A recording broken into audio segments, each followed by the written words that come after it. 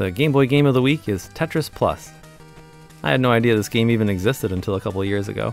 And I decided to pick it up because I thought it'd be fun to have all of the versions of Tetris that were released for the original Game Boy.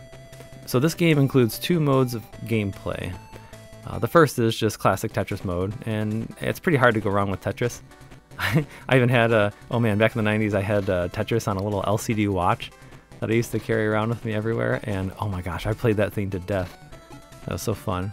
So yeah, Tetris. Can't really go wrong with that. The second mode is the unique new gameplay mode for this version of the game, which is a little guy walking around on the Tetris blocks. Yeah, it really surprised me at first. So the idea is that this little professor explorer guy is exploring like some ancient ruins, and blocks are falling down, and you need to try to clear the blocks to help him escape before he gets crushed by some spikes from above. It was kind of bizarre at first, and did turn me off, but it did, the gimmick did grow on me once I started getting used to it, and honestly I had a hard time putting it down. One of the problems with this gameplay mode is that you're trying to clear a level, but a lot of the ability to clear a level is based on luck, which means it's not really in the player's control.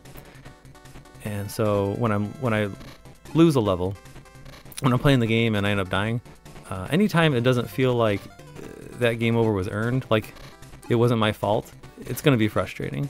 Anytime a player loses, they should feel like it was their fault. They know what they did wrong. They want to get back in and try again and do differently.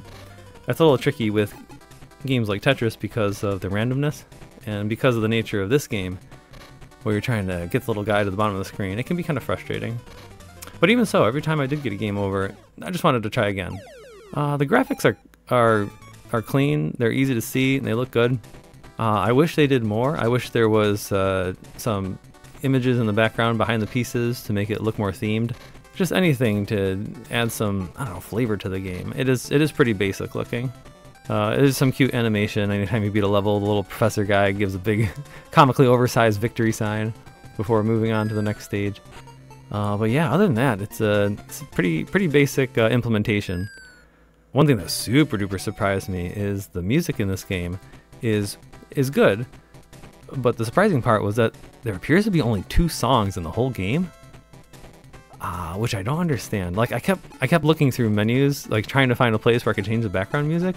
But yeah, I guess there's 2 songs in the game. One for classic Tetris mode, and one for the professor mode.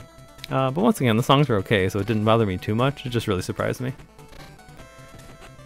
So one of the issues with making a game like this is the gameplay hinges on the idea that the player wants to help the little professor guy, help the little guy escape.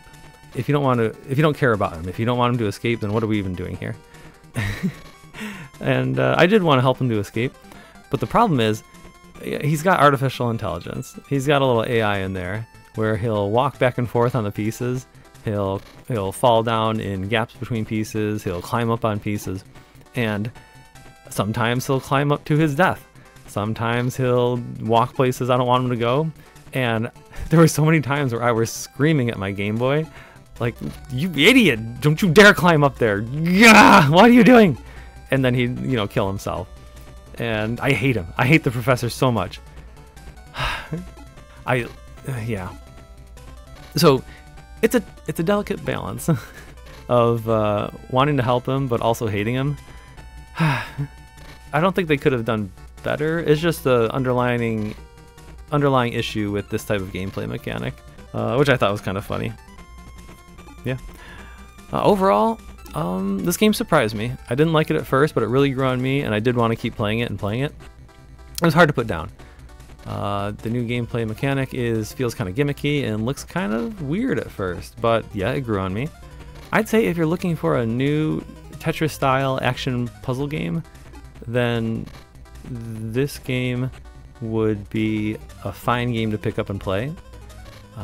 There are other action puzzle games like Tetris, in the Tetris style of games that I do think are more fun and would be a better pickup. But ultimately, yeah, it's pretty good. Worth checking out.